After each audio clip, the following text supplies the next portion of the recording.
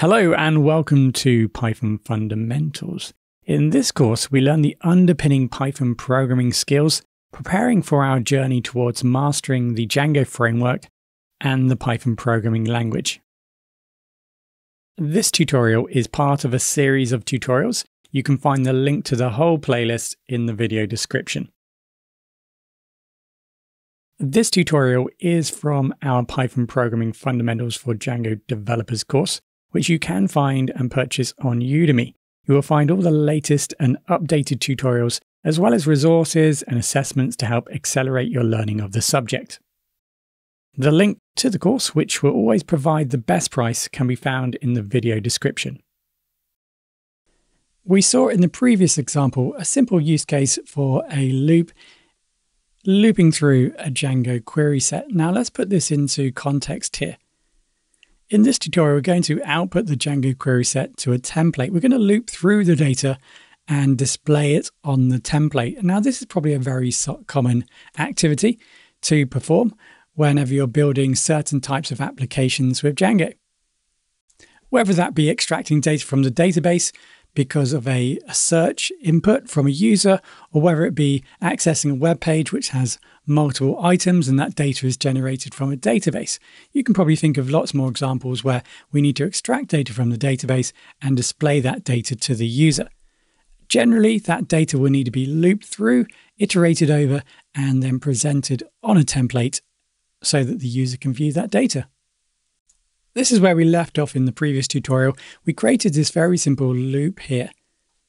This for loop to loop through the data from the database. We only have 3 items in the database.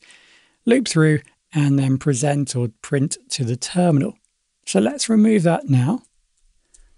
Okay, so the first thing that we need to do here in this project is we need to pass the data that we've gathered or generated from the database.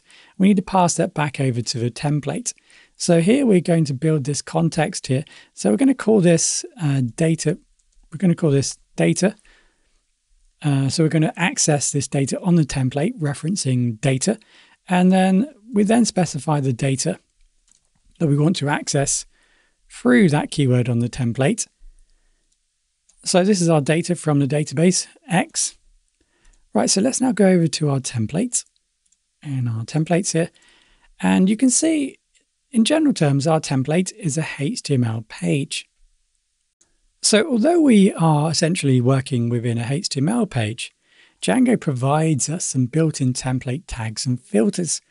And we can use these tags to generate, for example, in this case, a Python loop. Tags are normally opened and closed. So we need to open them and close. So we open up the for loop and then we need to end the for loop.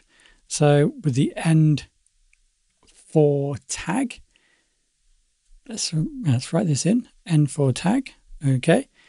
And now we can specify within these tags, like we would do a normal kind of for loop.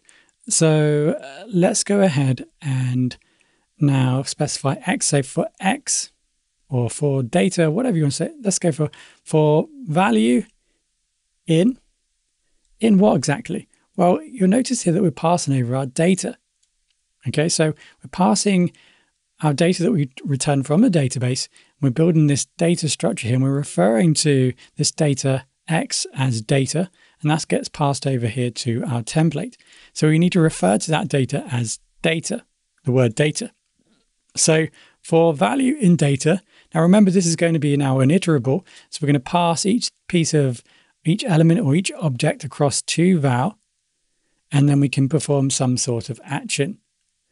So when we want to print out a variable, for example, we need to use the double braces. So if we were to, for example, print this out, let's give it a go and see what happens. So let's go into the terminal here. Let's run the server and fire this up. And you can see that I do have a syntax error here.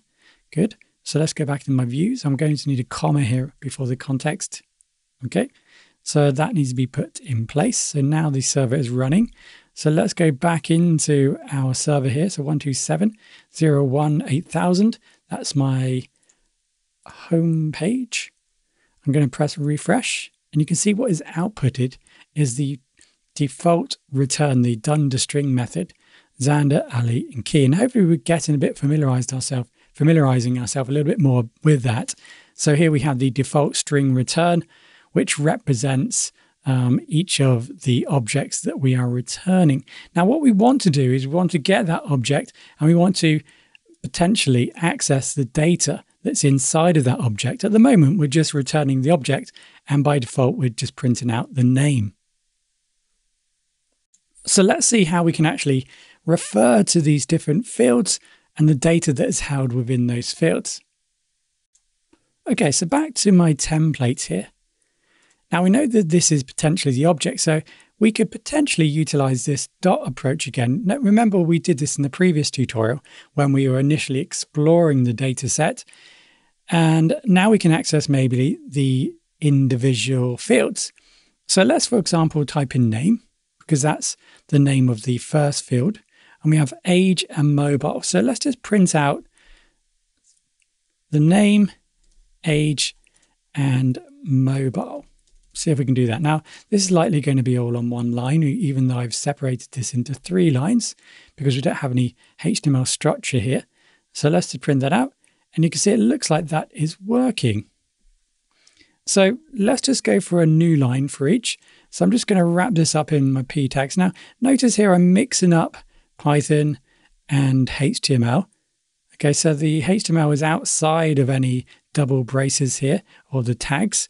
That's important. So I'll just go ahead and add these in. So just to add a little bit of structure here to the code. Here we go.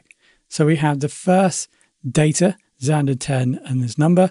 And then we have the second object that's returned from the database and the third object. So there's a simple example, extracting data from our database using a simple query and then looping through that data within our template. And we've seen that Django provides us a number of different tags. Apologies, you don't know that because I haven't shown you. If you go over to the documentation, have a look at the built-in template tags and filters. There are some additional examples here, as well as a list of all the different built-in tags that are available. Some of them map across to some of the basic structures that we might want to build within our template. So here we're utilizing the for tag, and this gives you a little bit more information about it and some additional examples.